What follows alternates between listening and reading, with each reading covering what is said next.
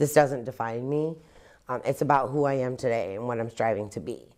Well, Sex Trafficking Exposed. Tonight we take you into the lives of two local women who say they've been forced to sell their bodies for sex in North Toledo. You usually see our Washington Bureau Chief Jacqueline Policastro in our D.C. Bureau, but this week she's bringing you a series of reports on sex trafficking in our community, and it all starts with the victims.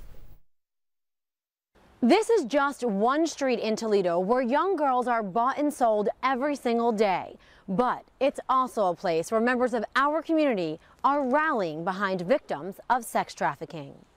7 years ago, Michelle Moore, a victim of sex trafficking, walked this North Toledo street looking for men who would pay her for sex. There were a lot of nights walking down the street knowing I couldn't go back until I had made what I had to make.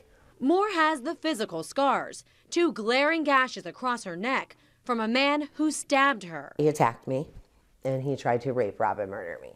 And the emotional scars. You just get to that point where my self-esteem was just so low. Moore describes the traffickers in our community as evil and deceitfully charismatic, using drugs and alcohol to keep young girls under their control, ready to trade them for quick cash. Once they get you under their control, then the gloves come off. They're very charismatic, you know, until they get what they want, until they get you in that position where there's no turning back. No turning back for Moore. Instead, she's moving forward. Pack of cheese. Always a good one. Moore's a senior at the University of Toledo, studying to be a counselor, and she works for Second Chance, a community program for victims, providing food, comfort, and hope to young girls. My job here as a survivor is so important because they can look to me and they can say, wow, we know that you were in the life.